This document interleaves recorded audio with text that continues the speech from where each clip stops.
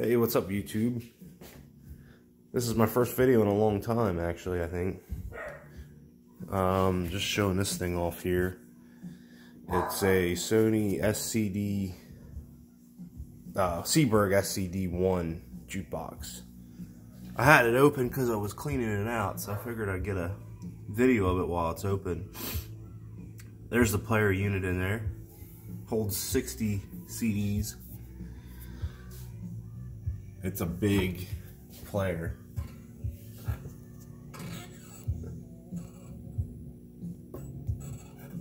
There's all the power supply and the CPU board and everything. It's got two woofers in the bottom, tweeters up there, then your mids on each door. I got it for 150 bucks from a restaurant that was abandoned for almost 5 years. It just sat in there, and the owner told me that it needed work. So I figured, well, for the money, you know, 150 bucks, if I can't get it working, I could probably either part it out and make my money back, or just sell it as is and make my money back. When I got it, or when I went there, I guess they plugged it in and it started playing. So when I got there, I heard music playing, which surprised me because I didn't even expect it to play, to be honest. The left channel was out, and this display right here was flicking on and off and showing a bunch of garbage, basically. So I immediately bought it because, I mean, it was playing when I got there. Got it home, redid the solder on the back of these boards. That fixed the flicking lines. Won't focus on that very clearly, but it looks good. It's not flicking, showing garbage anymore.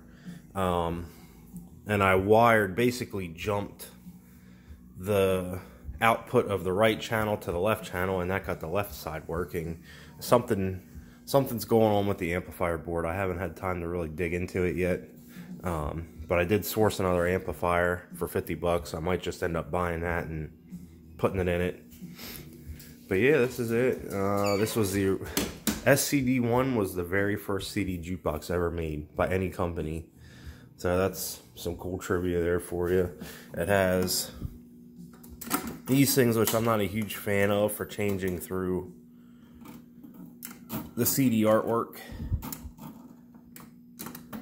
It's kind of clumsy and a little bit harder to use than the push button. It's a lot harder to use than the push buttons, but it works. And the cool thing is about that, you can have two different people looking, you know, one person on each end looking at the CDs at the same time. So that's kind of cool. I could see why they'd want to do that. That's something you can't do with any of the push button electronic things. And here you can see it in action. It's moving.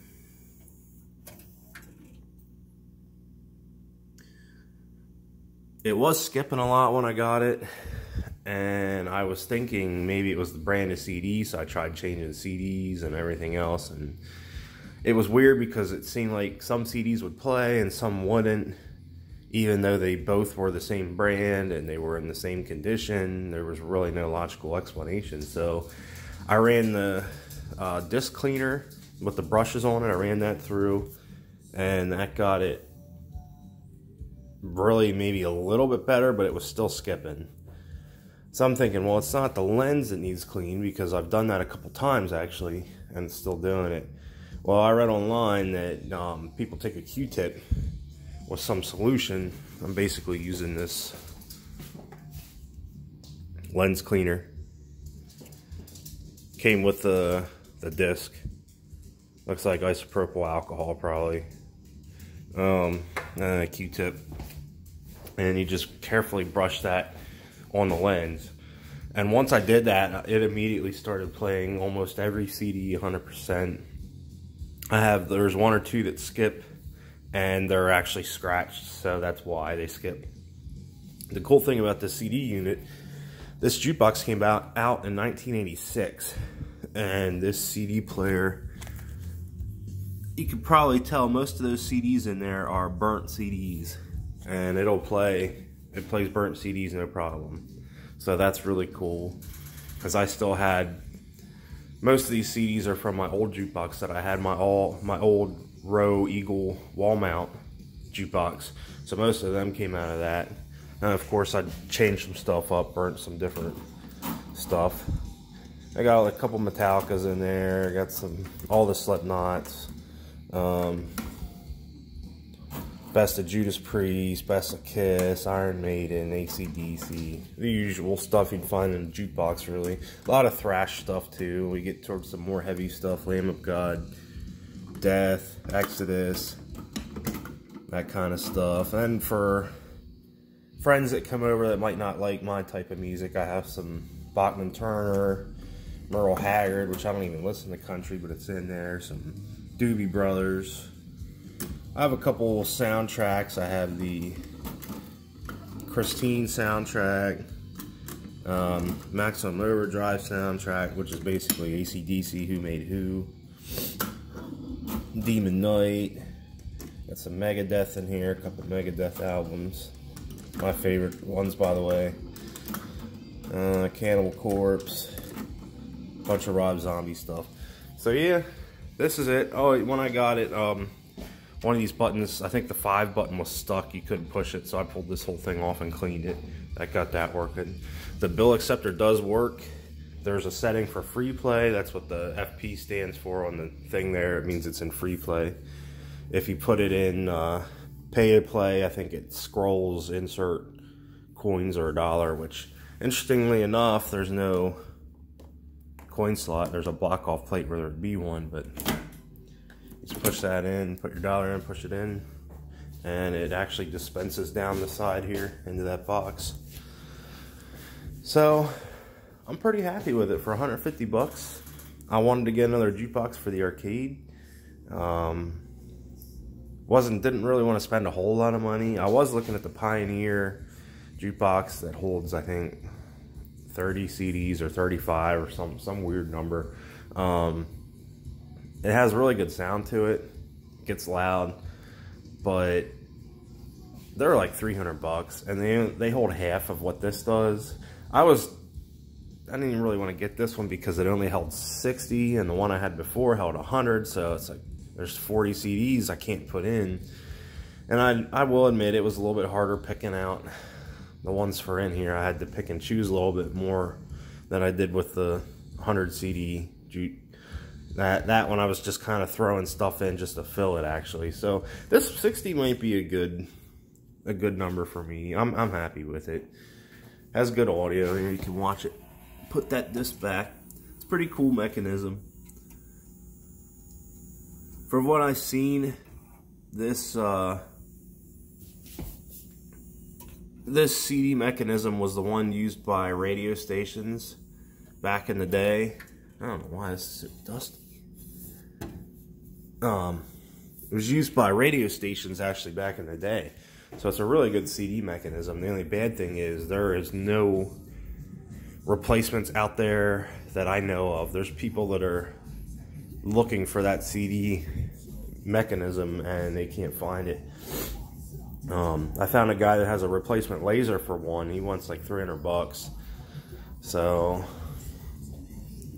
they're pretty much, once they're done, they're done. That's the bad thing about them. I know the Row CDs, you can kind of rebuild them somewhat. This one, once it's done, unless you get lucky enough to find a parts one and have the parts in that you can swap that are good, that's really the only thing you can do. But it is a big unit. It's a floor mount. I wanted a floor mount instead of a wall mount this time because it's got the built-in speakers, and they just sound better in my opinion. The speakers are tuned for the juke and the amps are tuned for the speakers, and it's just, the wall mounts are too heavy, by the way. I think they're like 200 pounds to put on a wall, and then you got to drill all these holes in your wall, and then you got to add speakers. It's just a pain. I'm gonna shut this bottom part here, which is gonna require me to put the phone down for a second, so I'm gonna pause it here. Okay, there it is, all shut up. It's kind of a awkward looking jukebox, I must say. Some people like the styling of them, some of them don't. It's kind of got like a V shape to it. I don't know if you can see that. It's got like a V shape to it. It's different, but it kind of grew on me, to be honest. And it's not as flashy as the wall mount unit I had. It doesn't have all these blinking lights on it and everything else. It actually has no blinking lights. I'll turn the light off. That's it. You got basically the displays up here that light up, the lights, the tubes that light up the CD artwork, and then you have one light that lights up the player itself, and that's it. They did come out with one a couple years later, I think, or a year later, that is a little bit more flashy. Has flashing lights, I think, and it has like all these different colors all over it. I actually think I prefer this one better. I think that one's just it's too much going on, in my opinion. And I got the black light sitting on it, just to kind of give a little effect to the room, but yeah, that's pretty much it. Yeah, oh yeah, it came with a remote.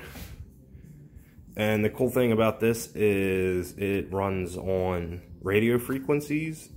It's not infrared. So basically I could be outside my house and operate it with this.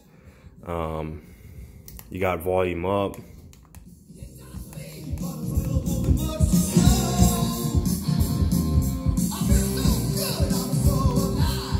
Volume down is number 2. Number 3 will cancel the track. And number 4 turns off, what do they call it? They have some kind of, it's kind of like, it just automatically plays stuff repeatedly. Background music. They call it background music. So it'll just, like, I didn't pick any of these songs. It's just automatically picking a CD and a track from the collection. Once that CD's done, it automatically picks another one immediately after. It doesn't have any pause at all, so it's constantly got background music. And number 4 will turn that on or off. If you turn it off, it'll just, once it's done the CD it's playing, it'll just go and sit there and not do anything except for, I have it set attract, I guess it's kind of like a track mode. Every 10 minutes it'll play a random CD and track. So if you had the background music off, I still have the track mode on, so it'll still play music every 10 minutes. But once it plays a song 10 minutes, or within 10 minutes, it'll just stop and then wait 10 minutes and then play another. I'll just show you the inside here again. The CPU board, which I did back up the EEPROM to that, so if anybody needs one, let me know. I'm not quite sure what that is. It's some kind of addition that was added on, but I'm not quite sure what it is. That's for the remote, it looks like. The amplifier is in there. Like I said, there's the power supply. Here's all your operator controls. I don't know why my phone's not focusing. There's your operator controls, service mode, audit, popular CD, credit. There you can add more speaker wire, or more speakers to it. Got the back of the bill acceptor. You've got your fluorescent tubes in there with the ballast. And this side, pretty much the same as the other. And to get to the CD artwork, just flip this up and it pops open. And you can pull these out, change them up, do whatever you need to, replace the light in there. Something I'm not a huge fan of is the way that they did this. Basically, you have to use the back of the CD jewel case artwork that has the tracks on it. And some albums, I mean, like Slipknot, like that's sideways. So you gotta turn your head sideways to be able to really read it, which is kind of a pain. I mean, yeah, you could make up your own thing or whatever. And a lot of people aren't gonna recognize the CD, like, that's Iron Maiden, but just a quick glance at the back, you know, you don't know what album that is. It's no prayer for the dying, you know, unless you own it or you're a huge fan of it. Like, you can't really just easily flip through these without looking at the little end strips and see, you know, oh, that's Metallica, Ride the Lightning.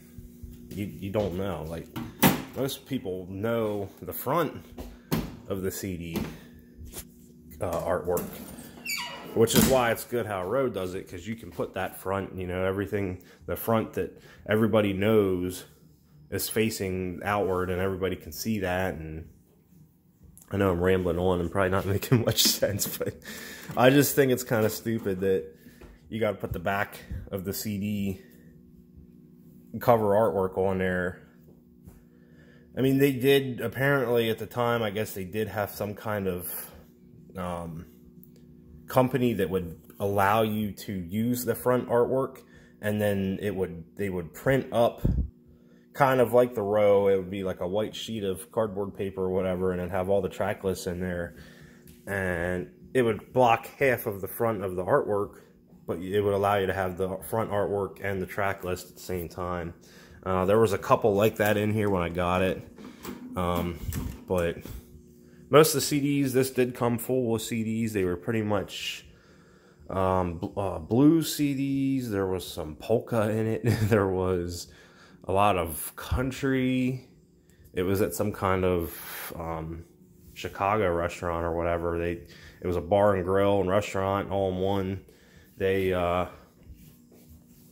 had just different kinds of music in it, and I didn't really care for the music that came with it, so the only ones that I think I reused were these two Aerosmith CDs, and Merle Haggard was in it, but I printed these out because that one is actually the actual artwork from the back. You could tell the ones I printed out have like a glossy sheen to them, and then the actual ones that were in the discs are just not shiny. That's another one that's actual artwork. But yeah, it's different the way they did it. I think Roe had a better idea of the way they picked theirs, and there's really no online CD artwork creator for this, which is another downside. So like, I went into Photoshop and made that up. Like, that's a custom back. That's not an actual disc. That's just a compilation I put together. Made that up. And the same for the Maximum Overdrive. They actually never released that CD. It's just all the songs from the movie with some movie quotes and stuff put in, mixed in with it. So that's... It sucks, you kind of got to make your own, but if you're okay with Photoshop, it's not a huge deal. I suck with Photoshop, so it took me forever just to do that. Like, all I did was just snagged an image off Google and basically text typed the tracks into it, and then printed it and was done. But yeah, I think that's pretty much it. I must have turned it off background music, because see, now it stopped the CD and it just went into idle mode where it'll just sit there basically. So I think, you know, for 150 bucks, pretty good deal. It's unique. A lot of people that know about these jukeboxes seem to really love them. So I've heard a couple people say that this is one of the best CD jukeboxes ever made, that they're I forget the power output. It's got a lot of power output and all this stuff, and it does, to me, it sounds pretty good. And I don't know if I'll get any much better sound when I fix that amplifier and get both channels independent, because right now it's basically driving 6 speakers off of one channel, which is probably bogging down the channel too much. So I'd imagine it would get louder and better once I get that other channel fixed, or just swap out the amp or whatever. But it sounds good the way it is, I think. So it can only get better. I'm definitely happy with it. And I think that's pretty much all there is to say about it. So I just wanted to shoot a video to touch base with all my subscribers, because I know I haven't really posted anything relevant lately. I mean, most of the stuff I posted was just a little short, quick videos of my pinball machine or something to try to troubleshoot something or get help with something. So I figured I would go ahead and actually shoot a YouTube video with my phone. I'm sorry, it's with my phone. I didn't even bother to charge up my camcorder. So I'm sure it's gonna look crappy, but still wanting to make videos. I have a lot of new things that happened since I've really stopped recording. So I'll update you along the way. I'm gonna make another video here of the arcade and how I have it set up in a minute, so that'll be uploaded along with this one. So anyway, guys, I rambled on long enough. Thanks for watching, and I hope you enjoyed the video.